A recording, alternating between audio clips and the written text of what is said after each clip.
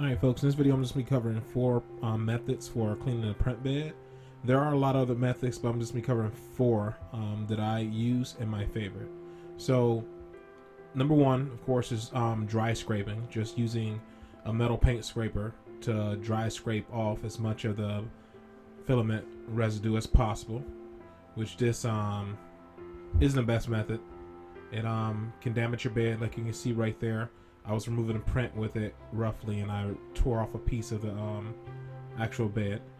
Now another option is using 99% isopropyl alcohol. You just spread this around, let it soak in for just a few seconds, and then just start scraping away. This is an okay method. You'll see a little bit more comes up besides just doing the dry scraping, but this isn't my preferred method.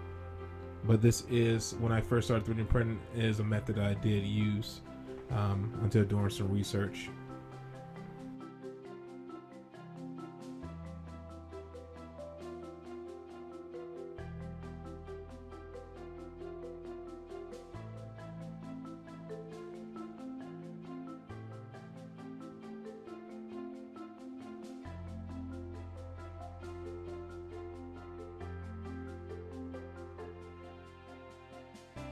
So the next method is glue off. This is actually my favorite method, and you will see why. This is pro strength glue off, so don't confuse it with glue gone. It is a glue off. It's used for removing paint and all of the type of residues, but it works fairly well. And you're gonna see it right now, how just a few seconds of it sitting, how much comes off.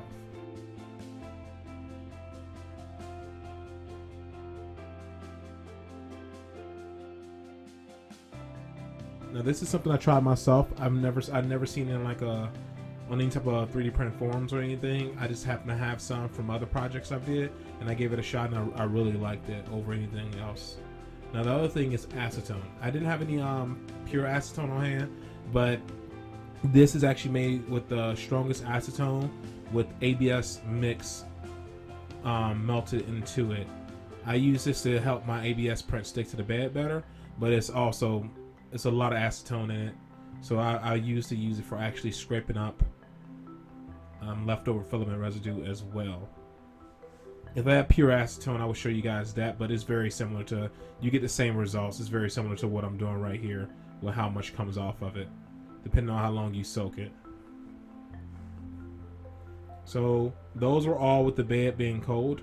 Now I'm going to go ahead and preheat the bed, and I'm going to show you how well each thing works with a warm bed. I'm just turning the nozzle down because I do not want the nozzle, because it's right above my GoPro, to damage my GoPro screen.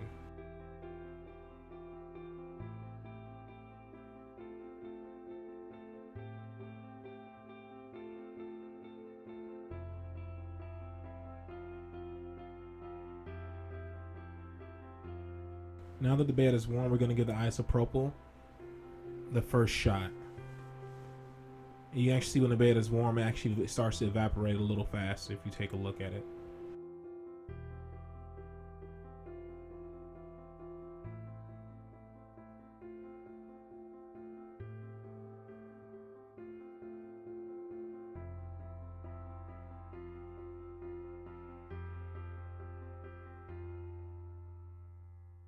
As you can see, it's coming up a little better than just dry scraping, but still not, the results still aren't amazing. Now we're going to go ahead and go with the Pro Strength Glue Off, so you can see the difference. With the bed being warm, much more comes off. See how easy that flaked right off after only sitting there for a few seconds? That's why Glue Off is one of my favorites. It's actually my top favorite. It's my favorite in general, I should say. Now we're going to go ahead and use the acetone again, ABS mix. You can see it actually start bubbling because the bed is warm. You're going to see a little bit more come off this time as well using that. So all in all, with all the different solutions to use, it works better when the heated bed is warm, even with just dry scraping. So let's just go ahead and finish this off with the glue off, because it is the obvious winner. It does the best job So I want to go in and clean this completely off.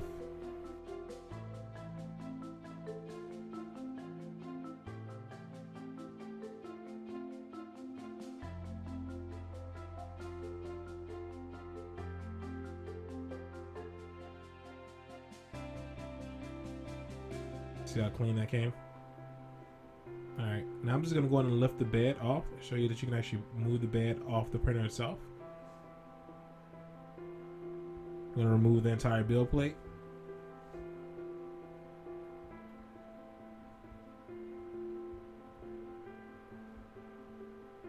Now where I damaged it at, I'm just going to go ahead and remove this all together. I still have it on I still have it warm on 60 degrees, so this can remove easily. So when you're removing this, it's best to have it warm, or it's gonna be like hell getting it off. But it comes off fairly easily since the bed is warm.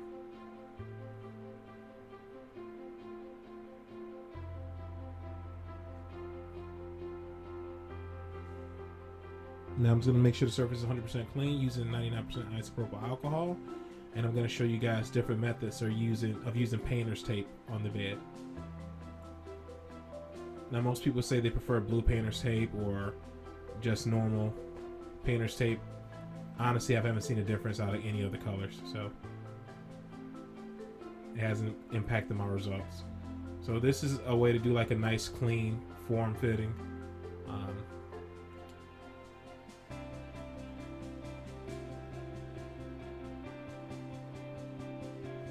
Here's a print result. I did a quick print, cancel it so you can see how easy it pulls off with the painter's tape. This is a really small print.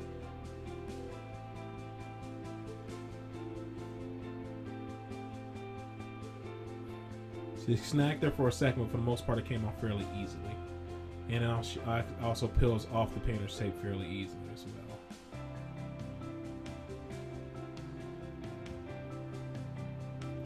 So now I actually want to show you guys how to make a circle one. So it's not the exact shape of the build plate itself, but just a nice clean circle like the one we removed that came with the printer itself. Just using the painter's tape, using it as a guide, and using a clean surface to lay the tape down on first and just cut around it with an X-Acto knife. I already have one on there. Just to show you guys what it looks like, I'm going to go ahead and remove this and show you guys my favorite, all-time favorite method for putting tape on the bed.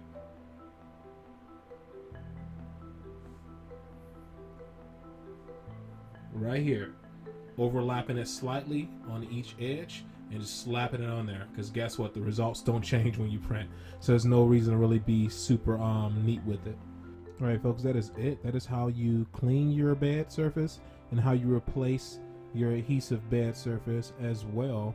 You can use painter's tape. Honestly, the color doesn't matter. It hasn't impacted any of my prints going green, blue, or white. You can also use Kapton tape as well. That's going to be a little more expensive, but you don't have to always tear it off.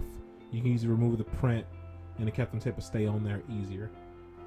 But that concludes this video, and as always folks, thanks for watching and have a great day.